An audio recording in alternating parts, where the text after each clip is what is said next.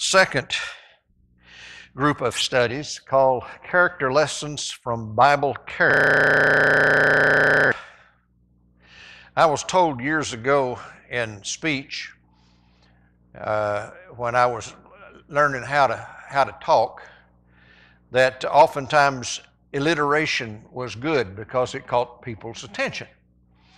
Now, being a character, just being a character, is not what this is all about. Character is what you are, what people see in you, and what they perceive that you're like. That is who you are as an individual. And so today in this lesson, we're going to talk about the phrase, "Behold, I thought."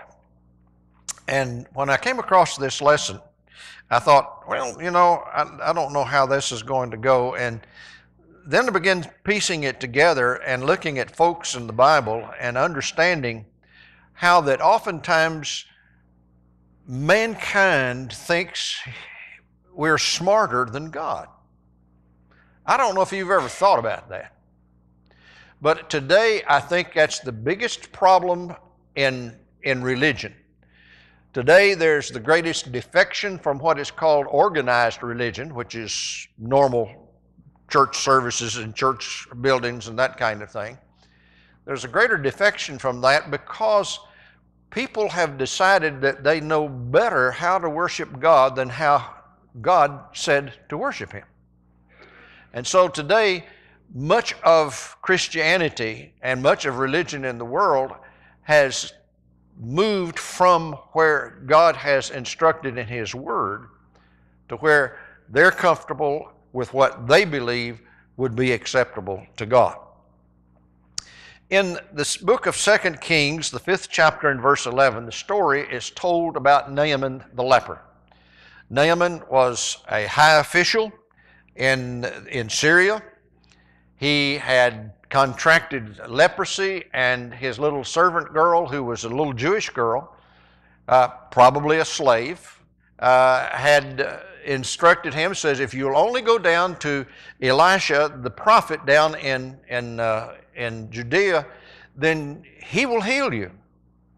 And so he gets his group together, and they all get together and go down to see Elisha. And as this great train of individuals arrives, he knocks on the door, and Elisha sends out his servant and explains to Naaman, said, if you want to be healed, you go out and you dip in the Jordan River 7 times. That's it. Now, I don't know how you have felt about different things that have happened, and maybe perhaps you've gone to a doctor and a doctor has said, well, here's a simple solution. And you thought maybe, well, he might put you in the hospital for a little while. He might give you certain kinds of medicine, new medicines that are available and all. And the solution is very simple. And so our lesson thought comes from what Naaman's reaction to this is. He gets upset. I mean, he's an important guy. And the whole point of this is he thought something else was supposed to happen. And here's what the scripture says. Naaman was wroth. That's more than just miffed. He was really, really upset. And he said, behold, I thought he will surely come out to me and stand and call on the name of the Lord his God and strike his hand over the place and recover me from the leprosy. Are not Abana and the Pharpar rivers of Damascus better than all the waters of Israel?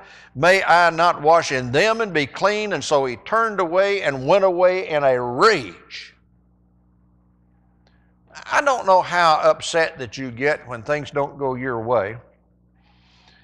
But one of the things that they did on television just the night before last was they had a long article about what's called road rage. And they showed this guy that evidently had done something on a motorcycle and a car swerving over deliberately and knocking this guy off of a motorcycle. And they showed a second one in which And they said that the reason that this guy got upset is because the person in one vehicle had washed their windshield, and the spray from the windshield washer had gone over on his car, and he shot in the car twice. And there were children in the car. Now, I hope you never lose that much control. I hope you don't carry a gun in your car to start with. But I hope you don't lose control to the point where that you would do something so foolish and so dangerous to somebody else. But here's Naaman. He's traveled all the way down from Syria. He stands in front of the house of Elisha, and he's expecting something great to come out. He expects him to come out and say a few mumble-jumble words, and then he would be healed. But he's told to go dip in the Jordan River 7 times. Behold, I thought. You know, I have no difficulties in understanding that God wants us to think. But He expects us to think not more, or not to think that we know more than what He knows. After all, God knows everything. And as human beings, we are limited by time, we're limited by space, and we're limited by matter from knowing some things that transpire all at the same time. Now, I can't tell you what's going on the street out here on Providence right now because I'm not out there. There is a wall between me and that, and I can't see.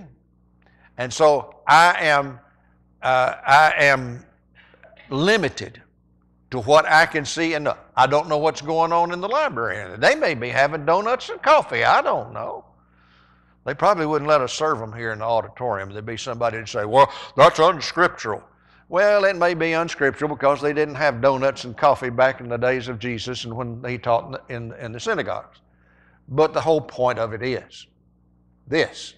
Sometimes we think we're smarter than God. We have to remember, as a creature and not the Creator, we cannot think on the same level that God does.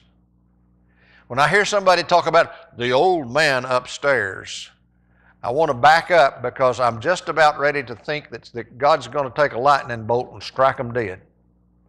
He's not a man. He's not an old man on top of that. And we have to understand that God is so different from what we are that it's very difficult to explain who God is and what He is. Now here's what the Bible says about this. From Isaiah 55 and verse 8, God says, for my thoughts are not your thoughts, and neither are your ways my ways, says the Lord. For as the heavens are higher than the earth, so are my ways higher than your ways, and my thoughts than your thoughts. So we understand that we cannot outthink God. And sometimes men and women believe they do know more than God and that their wisdom exceeds Him.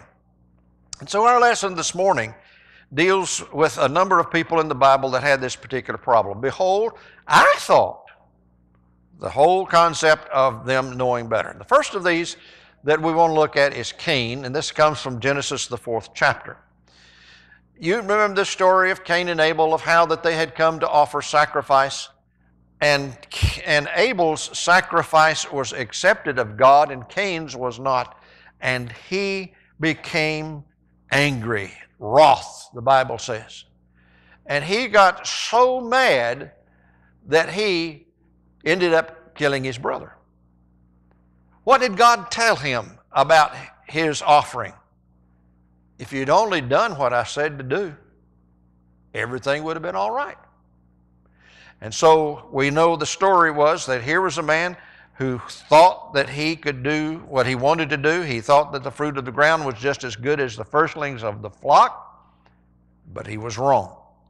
He thought that one way was as good as another, but it was not.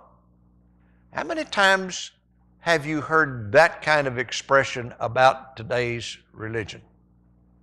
People saying, well, it doesn't make any difference what you believe. One way is as good as another. Now, we're going to talk about that a little bit more in this particular lesson.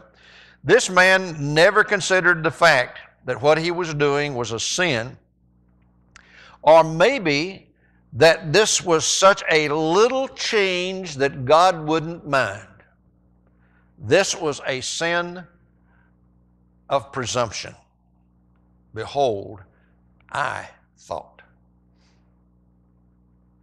Now, I hope that sinks in for a little bit, because this is important as we go through this lesson today.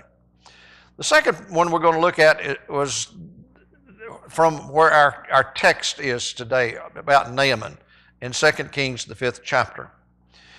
Naaman arrives at the home of Elisha, and he thought Elisha would make some kind of display. You would sort of expect in the days in which he lived, when there were prophets and there were these magical people that could do all of these wonderful things, or thought that they could do wonderful things, he would come out, maybe wave his hand over, maybe even strike the place where the leprosy was to say, "Be gone," and it's gone. But it doesn't happen that way. He actually thought that the rivers back home, the Abana and the Pharpar River, were just as good as the Jordan River was. Now, have any of you ever seen the Jordan River?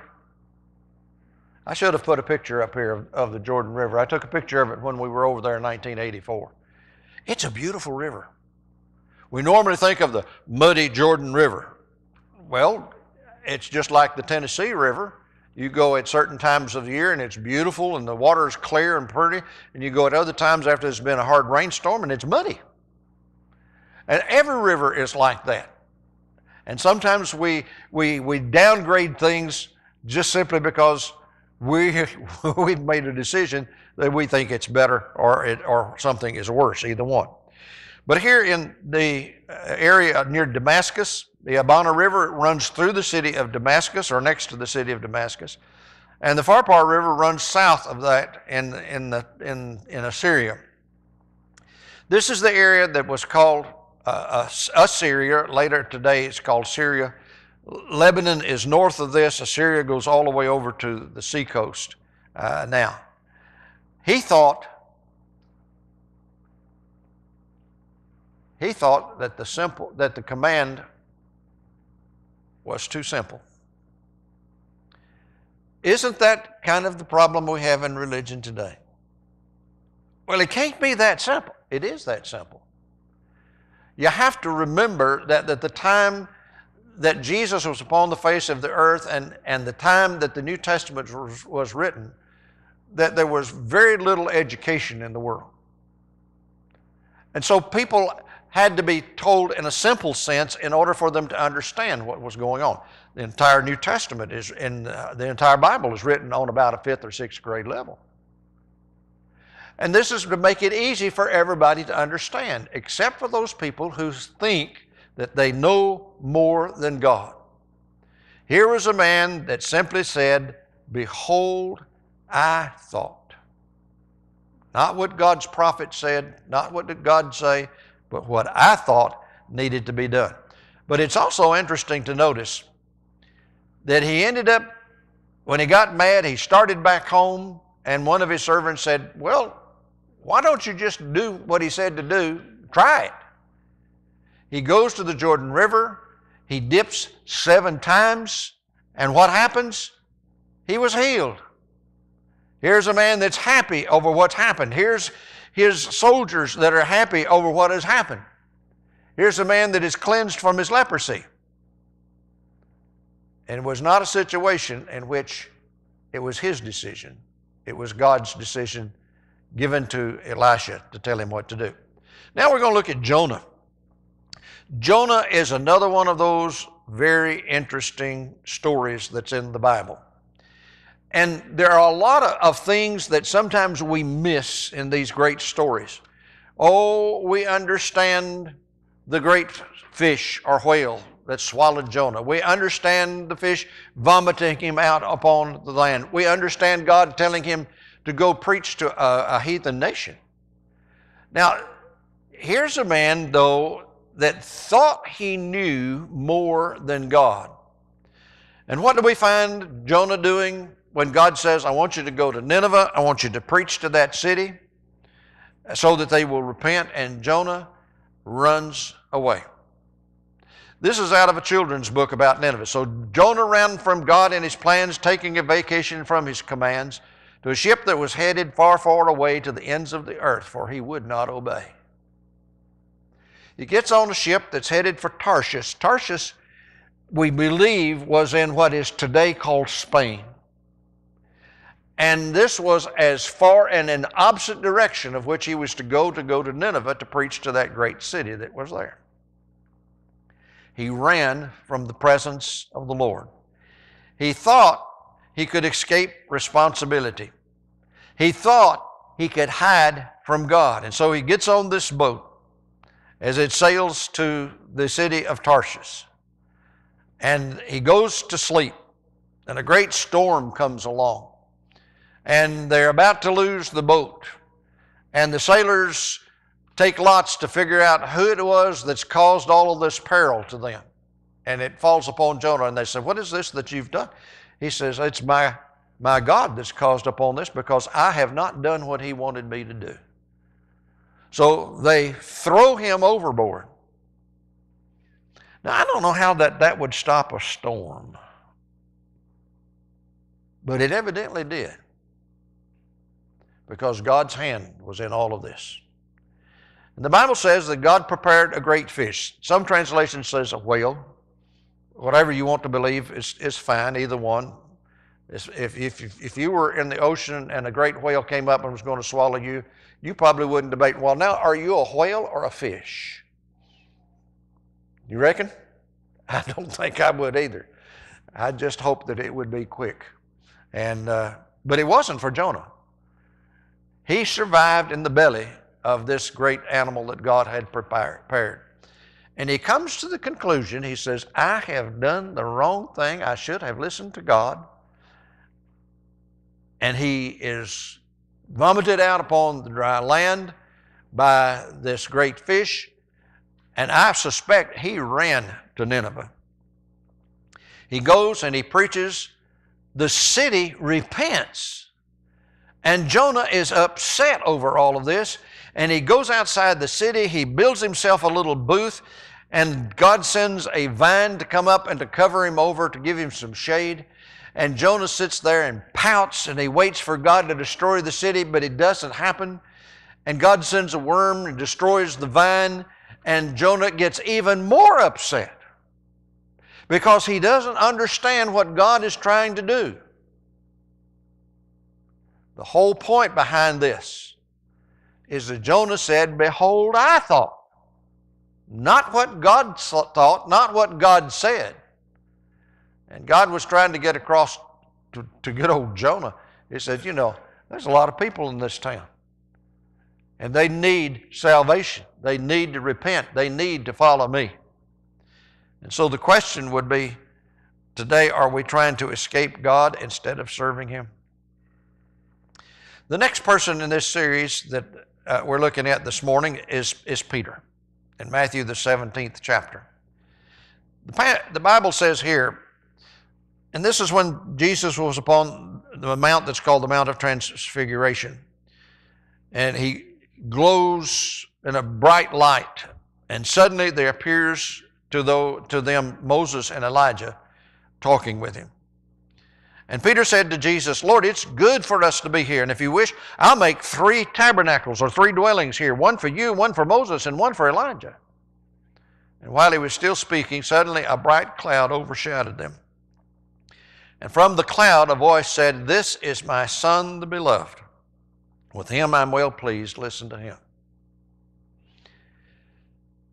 People have asked the question many different times, and usually to preachers, and said, well, how did Peter know that was Moses and Elijah? And facetiously I say, well, they were probably wearing one of these little plastic tags that says, hi, I'm Moses, or hi, I'm Elijah. No, I don't think so. This is one of those spiritual states in which we will know as we are known, as it said in the 13th chapter of 1 Corinthians. Now, what does that mean? It means that we will no longer be limited by time or space or matter like we talked about earlier. We'll know things that we have never known before. You'll know all about me, I'll know all about you. Why? Because we'll be exactly like God and exactly like Jesus, which is very different from what we are now. We will not be limited by time or space or matter, because there will not be time, space, or matter as far as the next world is concerned. You and I will learn some very interesting things. In this, Peter thought 3 systems would be fine and honorable. And that's probably a pretty good stab by most individuals if they had been present and Jesus was there and all of a sudden Moses shows up and all of a sudden Elijah shows up. I'm sure that all of us would be a little bit on the terrified side, and we would try to say, well, okay, let's do something really great because all these great people are here. Let's build 3 tabernacles or 3 churches. And you know, today there are 3 churches on top of this mountain. Behold, I thought. Peter thought to do something, and God said, no, wait a minute. This is my son. You listen to him. It's time for Moses and Elijah to move on and for people to listen to the Son of God. It's kind of interesting, too, because later on we find that he actually believes that Moses, or in this situation, that Moses and Elijah and Jesus are all equal. Later on, when Jesus announces that he's going to die, Peter says, you're not going to die. He says, and if so, I'll even die with you. You see, this is a situation in which Peter makes a decision that is not based upon what God says. Behold, I thought that we ought to build 3 tabernacles, one for Jesus and one for Moses and one for Elijah. He also thought that he would not betray Jesus. And the night of the betrayal, right before they went out into the Garden of Gethsemane, was when he said, Lord, he says, I'll even die for you. And Jesus tells him, before the rooster crows 3 times, you will deny me. Not me, Lord. Behold, I thought I wouldn't do it, is what he's thinking. And the whole point in this is that it did happen, and the Bible says that he went out and he wept bitterly. Behold, I thought. How important it is for us to remember how much we need to know what the Bible says. I had a telephone call this past week from a lady in a church that I had served. Well, it's been more than 12 years ago, about 13 years ago now. And she and her husband have divorced. And she was trying to get me to say something that the Bible doesn't say. She says, well, I think I've read somewhere where the Bible says. Boy, that's like going out to go dove hunting with a blindfold on. Somebody says, there's birds, and you start shooting hoping you're going to hit one. And I told her, I said, you need to go and read and see what the Bible does say. Well, where is that found? I said, what you are shooting at is found in the 5th chapter of the book of Matthew. You'll go and read it, and you'll see what it says. I didn't want her to trust in what I said. I wanted her to trust in what God says in His Word.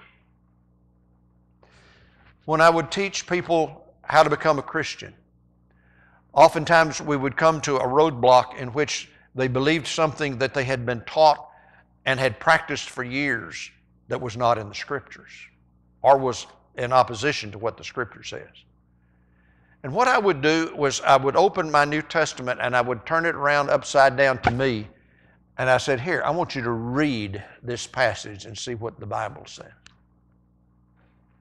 And oftentimes that person would read that Bible and they would sit up and they would say, I've been taught wrong all of my life. Behold, I thought. Now, we have to think, but we have to think what God wants us to think. Now let's look at Paul. Paul is another good example of one of these people who thought something that wasn't quite right. In Acts the 26th chapter in verse 9, Paul is relating his conversion. And this is what he says, "Indeed, I myself was convinced that I ought to do many things against the name of Jesus of Nazareth." You want me to summarize this for you? Behold, I thought what I was doing was right. Why else would he be doing it? Unless he was just plumb me. He thought he ought to persecute the church. One of the outstanding things in the 7th chapter of the book of Acts, we find the stoning of Stephen. And that's where we're first introduced to Saul of Tarsus. He is the one who stands and protects and secures the coats of those that stoned Stephen to death. He was giving his assent. He was giving them his permission. He was agreeing with them that this is what needed to be done. Then a little bit later on, we find him with letters from the high priest going up to Damascus in order to arrest those people that call themselves the followers of Jesus. And he has an interesting thing happen to him when he's on the road to Damascus. Here's a man that's going along, thought he was doing right, thought he was doing what God's will was. He thought God would be pleased with him, and he actually thought that killing was okay as a religious act for God. Now, this was not a command of God, but it was a decision of man. Now, notice when Jesus appears to Saul on this road, he doesn't say, "Saul, why are you persecuting the church? Saul, why are you persecuting my followers?" But he says, "Saul, why do you persecute me?" Well, you probably are very familiar with the story of Saul. Here he is with the great bright light. He's struck blind for 3 days. He goes into the city of Damascus. Ananias comes to him and tells him, said, "You need to get up and you need to obey the Lord. You need to be baptized." And he does. And he begins preaching. Instead of defaming Jesus, he begins to proclaim Jesus. And the switch is so different is that the members of the body of Christ that he tried to join himself to didn't believe him. They've heard of him. They know his background. They know his reputation. They don't want to talk to this guy. He's dangerous. He puts people to death. And Paul says, "I've had a conversion." The problem was, I thought I was right. I thought I was doing what God wanted me to do. I thought that my relationship was right in the sight of God. But he was wrong. The last section that we want to look at is mankind in general. This gets all of us. We talked about certain individuals in the Scriptures that had made the decision that they thought what they were doing was right, but they were in opposition to God. In the book of Proverbs, the 14th chapter and in verse 12, these words are recorded. "There is a way that seems right to a person, but its end is the way to death." There is a way that seems right to a person, but the end of it is the way to death. It's the situation when we get a hold of and say, "Behold, I thought. I said, this is what I believe." It's not, you see, the problem oftentimes is the difference between what I believe and what the Bible says may be as far apart as my right hand and my left hand. It may be as far apart as the east is from the west. And the whole point of this is in this particular lesson is for us to begin to think about whether or not that my thinking and my action is in conjunction with what God says. Now, it's kind of interesting that man thinks that all ways are scriptural. The Jews think they're right. The Muslims, the Mohammedans, think that they're right. The Buddhists think that they're right. And Christianity is the last of these in which we put together and say, now, ask a person the question, well, which of these is right? Jesus said, I am the way, the truth, and the life. Absolutely. But this is the view of the world today. Be tolerant of all these other religions because it doesn't make any difference what you believe. Why? Behold, I believe, I think, I thought that this had to be right. You know, we're living in a time in which it's very difficult for folks to say anything that will upset somebody else. Did you ever notice that?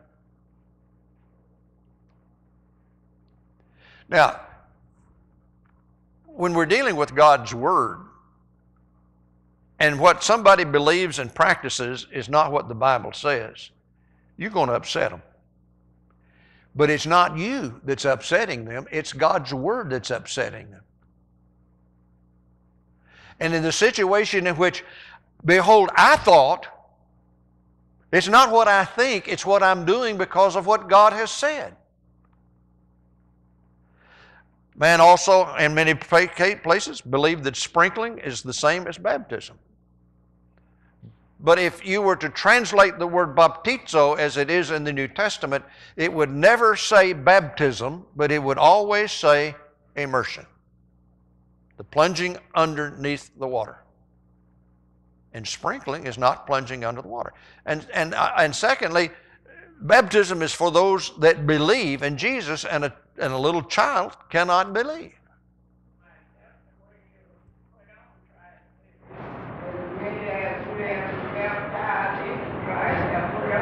That's right. It's like putting a coat on. It's like putting a shirt on.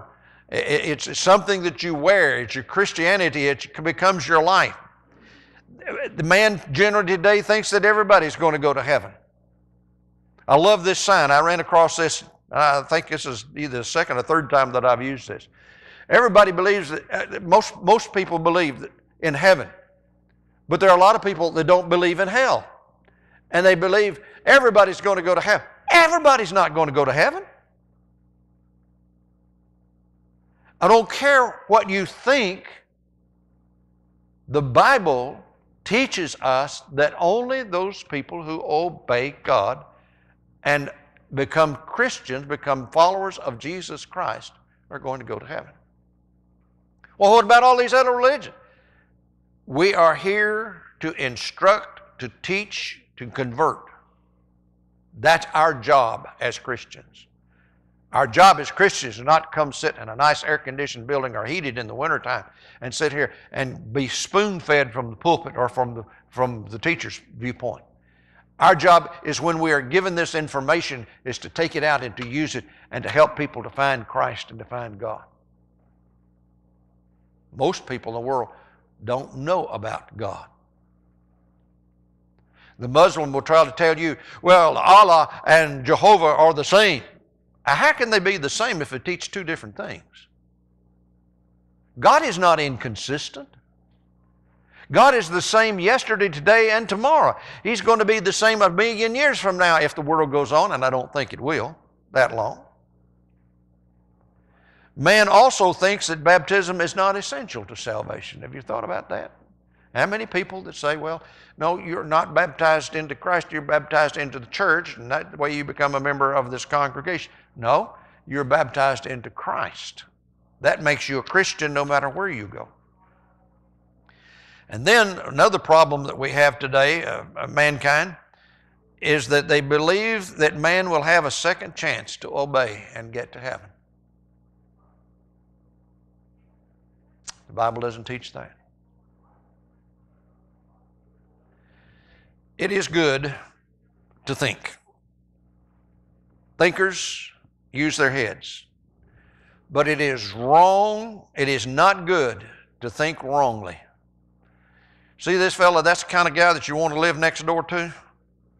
It's like this. He says, get off my lawn, you juvenile delinquents. They're probably not juvenile delinquents, but it's kids trying to get home before the curfew's up. Or it's just a shortcut. But people are like this in life. Jesus said we would know the truth, and the truth would make us free. John 8:32, you shall know the truth, and the truth shall make you free. What is the truth? That's the question that Pilate asked. What is truth? Jesus is the truth. Jesus is the Scripture says, and Jesus says, I'm the way, the truth, and the life, and no man comes to the Father except by me, as Miss Rosa said. And me and Miss Rosa believe the same thing, right? Amen. Okay. So we have to think, what we must think is what Jesus thinks and what God thinks. And the question is, do you think what God wants you to think? Or is your situation, behold, I thought? Our next lesson is going to be on Joseph, a lesson in forgiveness.